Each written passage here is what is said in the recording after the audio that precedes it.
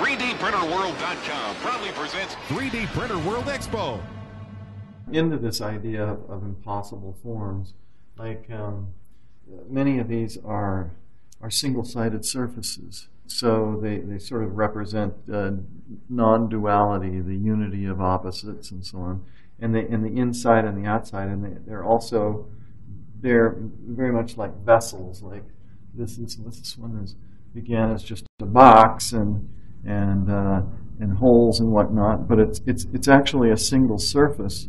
The inside and outside, it's ambiguous. These basic forms are all implicit surfaces, and then I use turbulence and noise, and then also like this is a derived geometry. It's derived from the original surface, and then like there's a surface inside that again is derived from the result of that. And I really enjoy the juxtaposition of the two things.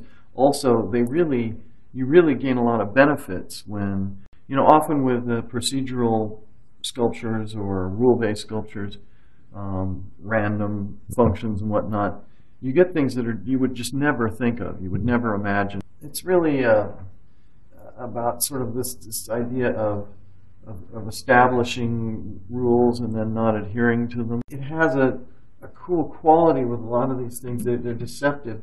The continuous complex compound curvature creates a feeling of that you can know this form, you can understand it, but it's too complex. You can't.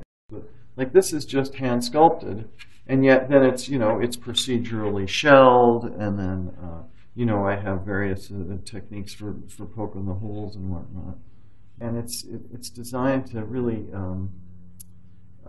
It's unsolvable. It's unknowable. You can't know the whole form. There's things hidden inside, and things are implied, but then you go and you can't quite work out how it works. And there's places where there seems to be a logic. There's holes for the things to go in and out, and then in other places it doesn't follow that at all.